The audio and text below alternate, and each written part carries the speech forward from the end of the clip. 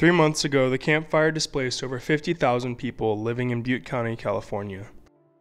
And on Sunday, February 17th, a climate uprising came to the North State, starting in Paradise and led by the same people who lost their communities and homes. The hashtag Climate Uprising is a documentary and social media campaign aimed to giving a voice to communities impacted by climate change and is described as a bipartisan movement calling for climate action. Members from all across the North State were present for the photo shoot on Sunday.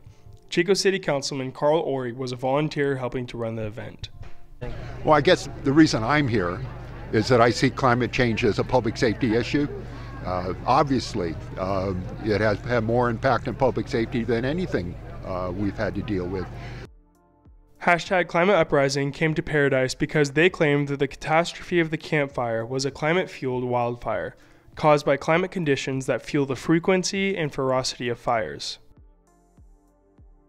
Hashtag Climate Uprising organized a portrait photo of more than 100 community members who were affected by the fire and committed to standing in unity as a climate uprising.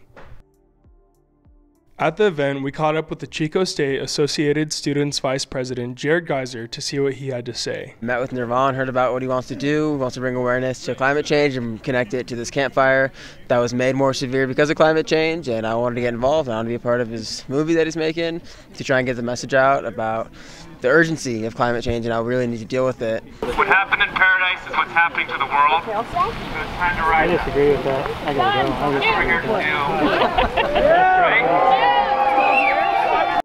After the photo shoots were over and the cleanup had started, we had a chance to speak with Nirvan Molek, who organized the event and heads the hashtag Climate Uprising. There's no shortage of powerful stories in this community, and we started this really to try to create a platform for the community to have the microphone, because the world needs to hear their stories.